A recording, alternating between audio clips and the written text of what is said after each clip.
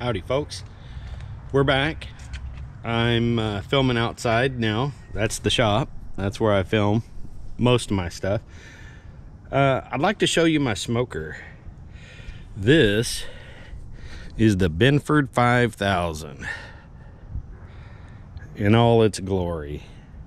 Obviously I'm joking on the name. This was an old fuel tank built back in 1939. It's really cool.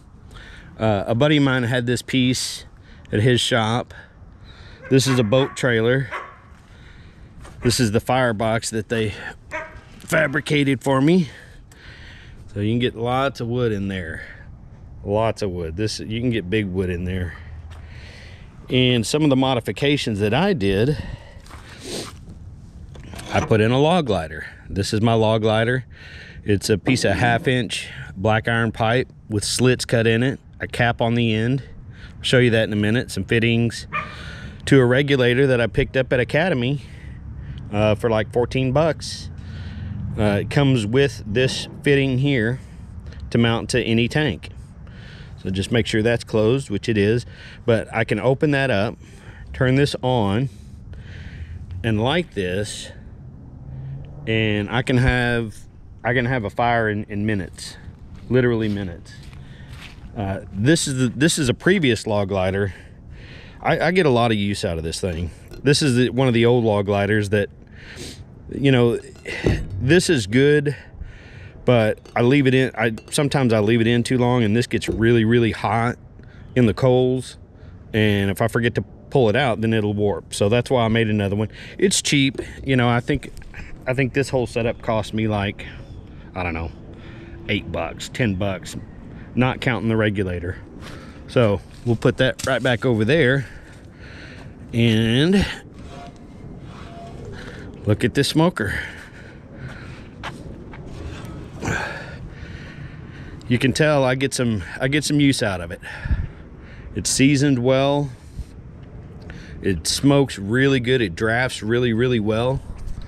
I've got adjustable damper here.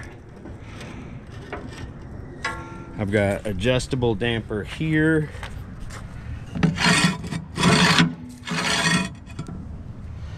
And it's on wheels.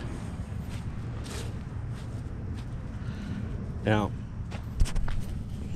the buddies who built this for me designed these jack systems so that these wheels wouldn't sit in the ground and dry rot, go flat. Pretty ingenious. Huge shout out to Bo Tennyson on this, and David Lee. Thank you both. I've got some really good friends. I'm very fortunate. But let's put it this way. I can't afford to fill this smoker. I can get about I think I can get 7 briskets on here pretty easily. Yeah.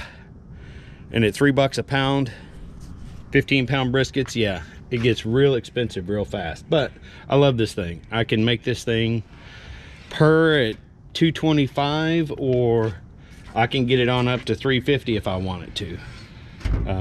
So I'm very happy with it. We use it quite a bit. Lots of work surface there. So this is absolutely one of my favorites. Thanks for watching.